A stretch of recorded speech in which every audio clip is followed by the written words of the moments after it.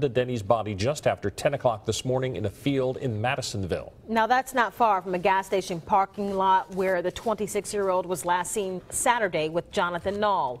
Nall is also from Mobile and involved in a 2-hour standoff with deputies later that night. They say he held a gun to his head and threatened to kill himself. After he was taken into custody, authorities discovered that Denny was missing. An autopsy is now underway to determine the cause of her death. The St. Tammany Parish Sheriff says he is confident that Nall will ultimately be charged with killing Melinda Denny.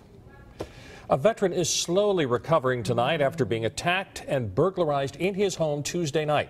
We first told you about what happened to Daphne resident Robert Huber yesterday. Yeah, police are still looking for the crooks. And as Fox 10 News reporter Will Robinson-Smith explains, it's taking a while for Huber to bounce back. It's been a rough couple of days for veteran Robert Huber. His daughter, Kim McLemore, says things weren't so bad in the beginning.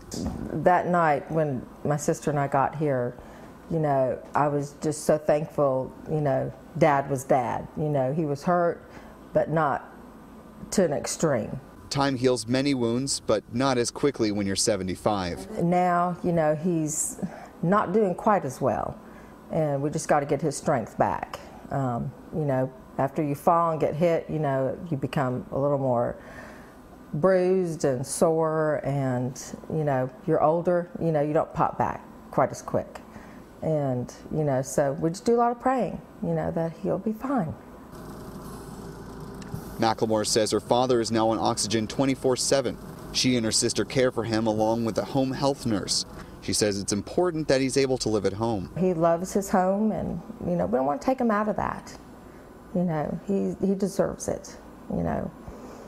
So, we work with that. McLemore and her family have done a number of things to make sure her dad is safer in his home. For example, they've installed security. Neighbors say they didn't see much, but their hearts go out to him. I feel sorry for the man, but I don't know as far as seeing anything. I would have never known till the police knocked on the door. His daughters did buy him a new TV, but they can't buy his health back. But I just want him to be back the way he was.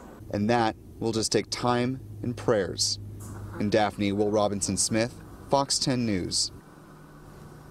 And certainly our thoughts and prayers with that family. Police say they are following some leads in this case, but they need your help to make an arrest. So if you have any information that could help, call Daphne Police. The three